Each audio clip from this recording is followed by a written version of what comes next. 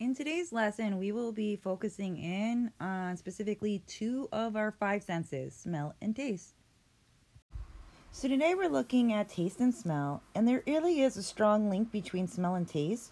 So for example, when you're sick, you can't smell, and you often can't even taste your food that well. And there's other times when you smell something delicious and then your mouth starts to water. So we obviously can tell that these two senses are sort of working together. The sense of smell is known as olfacoception, and smelling is olfaction. And the sense of taste is known as gustoception, and tasting is gustation. So let's first focus in on our olfactory sense. The whole olfactory region is on the top side of each nasal cavity, and it holds sensors for smell, and it's around the size of a dime. And we could take a look at it in this picture over here where I have the olfactory region pointed out. Oop, did not mean to do that. Okay. And notice it's located right here at the upper part of each of the nasal cavity sides. All right, the next thing that we'll talk about is the olfactory receptor cells, and these are the neurons in the olfactory region that detect odors and smells. And here's a little fun fact. When you have a cold, mucus covers up the olfactory receptor cells, and this is what blocks them from the odor molecules, so it decreases your sense of smell. So here are your olfactory receptor cells right here, and again, when we do have a mucus layer that blocks it, you could see how it would interfere with the olfactory receptor cells from actually being able to detect any odors. Next up, I want to point out the olfactory hairs, and these extend from the olfactory neurons into the nasal cavity, and they are covered with a thin layer of a protective mucus. So when you smell something, those odor molecules are going to dissolve in the mucus, and the dissolved odor molecules will stimulate the olfactory receptor cells, which will send impulses through the olfactory filaments in the olfactory nerve.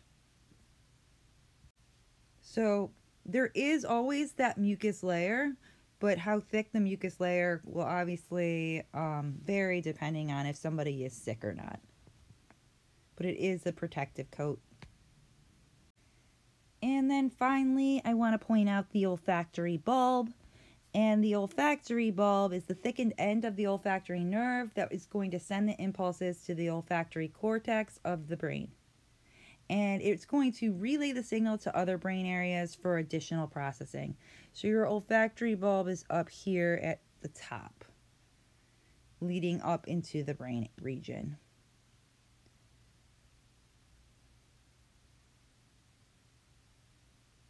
So what we see in our picture over here on the left, we see the whole skull, and then we're seeing just one side of the nasal cavity, and then we're zooming in on that olfactory epithelium, that layer right there, and seeing all of the different components and how they're working to help transmit messages to the brain.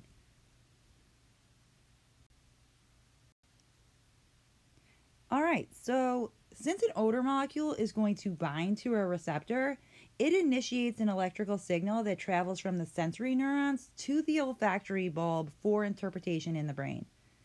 And smell interpretation comes from the piriform cortex, which is a collection of neurons that are located just behind the olfactory bulb, and that works to identify the smell, and the thalamus. So the smell information is going to go to the thalamus, which serves as a relay for all of the sensory information coming into the brain. And the thalamus is going to be able to transmit some of the smell information to the orbitofrontal cortex, where it could then be integrated with taste information. Because often we have multiple senses at play here. Now, the nerve pathway between the nose and the brain is going to pass through the limbic system, which is a part of the brain that controls emotion and memory. So often what we see is that the smell of something can actually kind of may help remind you of a specific moment from your childhood or a specific moment in time that you found pleasant or did not find pleasant. The olfactory receptors are easily fatigued due to adaptation. We often use the term nose blind for this. So if we're continuously exposed to a particular scent, our olfactory receptors become used to those odors. So there are 7 primary odors: floral, which is flowers and fruity; camphor, which has like a chemical smell, kind of like the smell of also like mothballs; a pungent scent, which is like a sharp, odorous, ew smell; a musky or musty smell, which has a woodsy odor; minty; putrid, which gives that smell of something rotten or like bacteria growth on it; and ethereal, which is a more chemical smell. It kind of smells like cleaners. So like maybe like bleach, like odor. So these are the 7 primary odors that we can detect by our olfactory receptors. And obviously, if we're exposed to a certain smell more, we may become nose blind to that odor.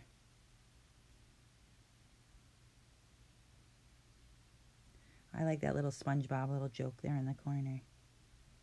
I smell the smelly smell of something that smells smelly. All right, now we will talk about the gustatory sense. Sounds like a little tongue twister. This includes your taste buds, which are the sensory receptors of taste, and they're scattered throughout the interior of the mouth, including the lips and the sides, tops, and back of the mouth. And within each taste bud, the gustatory cells send tiny gustatory hairs up through the taste pores, which are the small openings in the top of the taste buds. Kind of makes sense that gustatory is a tongue twister because we do have this gustatory hairs on our tongue. The papillae are the tiny bumps that are on the tongue that contain the taste buds. And so notice in this picture right here, let me highlight it. I have the word taste bud right here. It's actually all along the whole little tiny bumps that are on your tongue. And then there are the tastants, which are the chemical molecules from the food that will dissolve in that saliva, which will stimulate the gustatory hairs to send nerve impulses to the brain. So here are the gustatory hairs, which I'm going to point out. Oop. Okay, right there. And these are going to, there is that saliva that surrounds it. It's actually going to be transmitting that message to the brain. And there are 3 cranial nerves that are going to transmit taste sensations to the brain. There's the facial nerve, the glossopharyngeal, and the vagus nerve. Now, taste perception happens in the gustatory cortex of the frontal lobe, but you do not taste until it is interpreted by the parietal lobe.